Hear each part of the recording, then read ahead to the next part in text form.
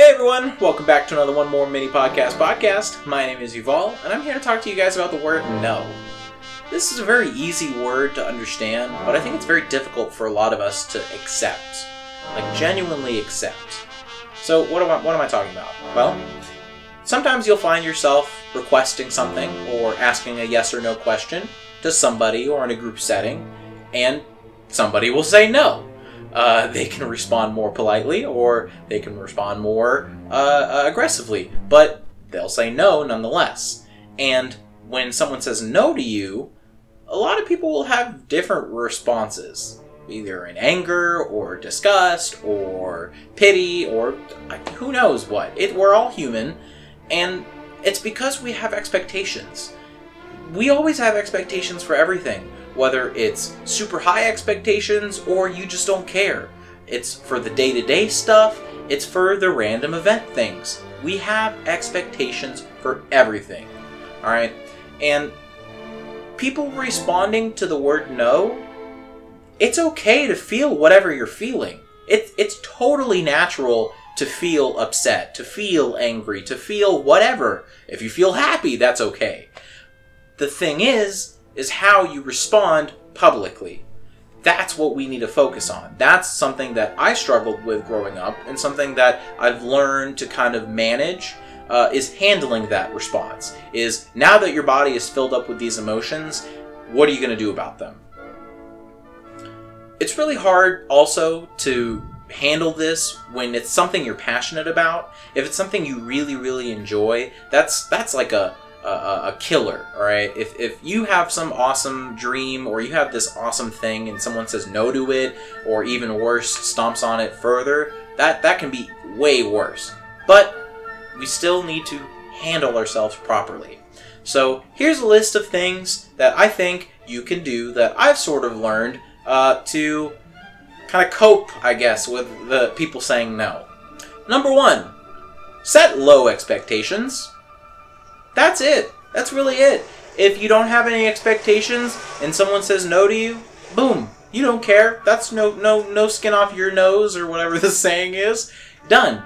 It's not the greatest tool. It's not the greatest thing you can do, but it's still an option, because you won't get upset, or you most likely won't get upset if you don't have any expectations for something. Number 2, politely ask for an explanation. You know, if it's for something that you really care about, or if it's for something that you're really excited about, and someone says no to you, that's gonna suck. It's gonna hurt. Ask for an explanation. You only know what's going on in your head, and I think when you have reasoning on their side, it might help a little bit with the coping and with the understanding. Because if you want to go to the Insane Clown Posse concert and you're super excited about it, and your friend says no, if they just say no, like, what the heck? Why not? Well, if you ask, they can say, well, I was attacked by a clown. And then you can, hopefully jump to a better conclusion and draw a better bridge to that response. Number 3, just don't ask them. If this is someone who constantly says no to you, or is very flaky on things, or it's just a toss-up of what they're going to say, sometimes it's best to just leave the situation and maybe find someone else to ask that question for, or find someone else to say yes to. The definition of insanity is doing the same thing over and over again and expecting different results. So when someone keeps on saying no to you, why put yourself through that? Just remember their response. If you know that they said no to you last week for whatever reason, I mean, is it really worth asking them again? Maybe find somebody else. Number 4, remove yourself from the situation. I think there are a lot of people have these immediate reactions and these immediate thoughts and feelings that just swell up inside them, and they don't know how to handle it. And I mean, that it happens. Like I said, we're human. Sometimes it's best to just completely remove yourself from the situation. Now, don't be like rude about it. Don't be nasty about it. Just politely say, after they say no to you, say, alright, cool, whatever, and move on. Well, maybe don't say that exactly, but just try and downplay and minimize the situation as much as possible, because the more you kind of bring up the fact that it's hurting you or whatever, the more likely it could lead to an awkward conversation or an awkward situation where, now they feel bad and whatever, and maybe they feel obligated to go now and guilty. And you don't really want that, because then that just kind of ruins the whole experience for you.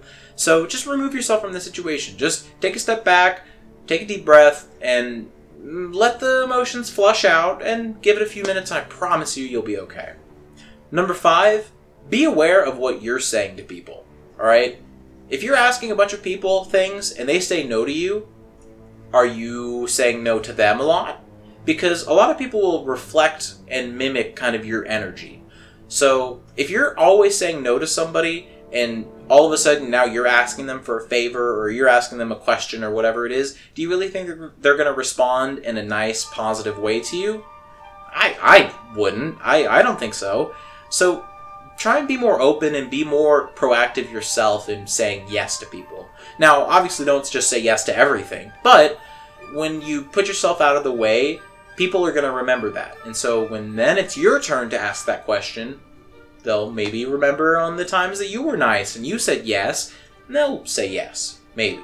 Number 6, just express the reasoning. If you ask someone just straight up with very little information, 9 times out of 10 they'll probably say no. But before asking that question, you lay the groundwork and you explain everything and you really give a lot of detail and information to this, it'll probably let them have a more informed choice, because generally people will say no when they don't know things. No one's going to sign an agreement or a contract without reading it, hopefully, or at least understanding it a little bit. People who sign contracts without reading it are silly anyways, but just be more open about it and be able to express how much it means to you as well.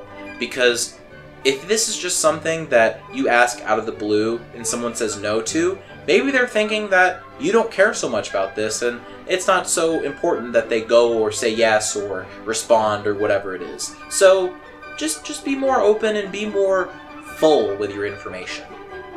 And that's my list for you guys. Hopefully you learned something. Hopefully you thought of something in a different way. It's about being flexible, really, I think, is the core.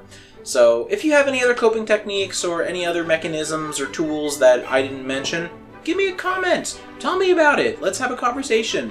I'm young. I don't know what I'm talking about. I have so many years to learn and grow. So who knows what other tools and who knows what else is out there. But as always, guys, have a great day, night, or whenever you're listening to this mini podcast.